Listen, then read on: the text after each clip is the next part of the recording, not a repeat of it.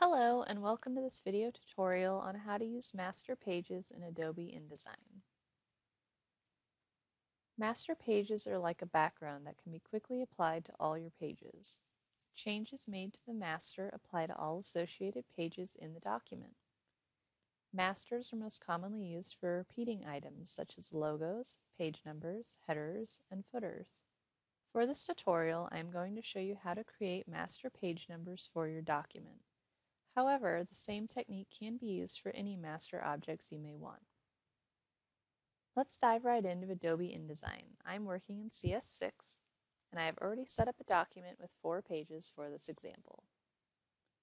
If you do not already have the Pages window open, you will need to go up to your menu bar and click Window, Pages. If you have it open like I do, it'll have this check mark right here, so no need to click it again. Over in the top right corner of my screen, you will see my Pages window. Now you may have noticed there is a couple pages titled A Master with 2 little page icons to the right. Because my document was set up with facing pages, there are 2 page icons here, left and right. You may only have a single page icon, and that's fine, as long as you have your A Master. Now let's double click the Master Pages icon to open the Master Pages.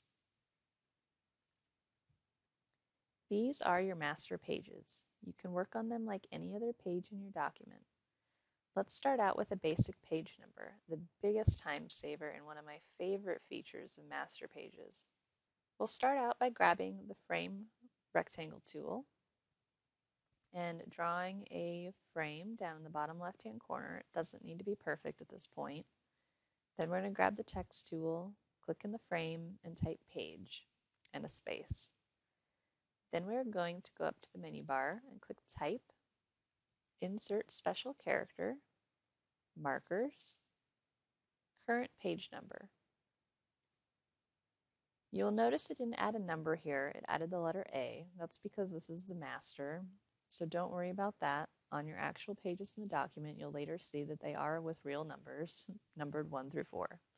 I'm just going to quickly adjust the font size and the font so we can see this a little better here for the sake of the tutorial. And I'm going to adjust my frame just so it fits a little nicer. And you'll want to make sure that when you're adjusting your frames for page numbers that you allow enough room for double or triple digits depending on your document size. Now since I want page numbers on both pages, left and right facing pages, I'm going to copy this over to the right side by just holding down Alt and dragging it into the corner. I'm going to click the text tool and align the text to the right instead of the left. And now we have page numbers on both pages. Now let's take a look. Back in your Pages menu, let's click page 2 and 3. Here you'll see your page numbers are there. Page 2, page 3. You'll see the page numbers are correct. You can also see page 4, page 1, everything looks great. Now, let's say we're going to just draw a box here real quick. So we know that this is page 4. It's got the blue box on it. Let's say you want to reorder your pages and you decide that the content that's on page 4 you really want on page 3.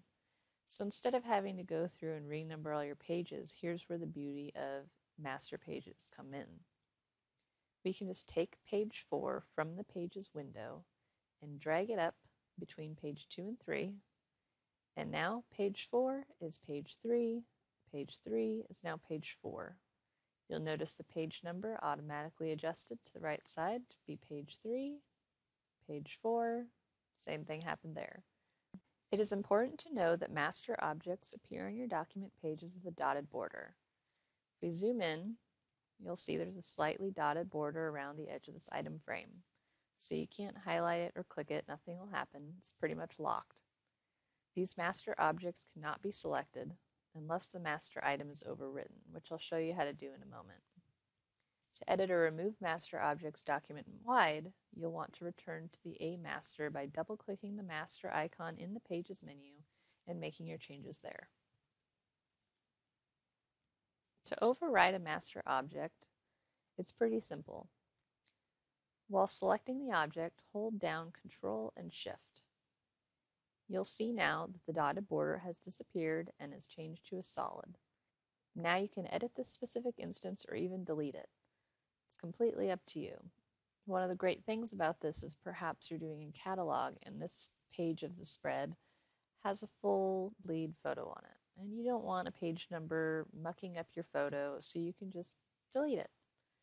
And deleting that page number will have no effect on the other pages throughout the document. This same technique we use to make master page numbers you can also use for graphics such as logos, background images, anything you'd like repeated on every page of your document. Thank you for watching, and please check out our other videos at skyberrystudio.com or on our YouTube channel.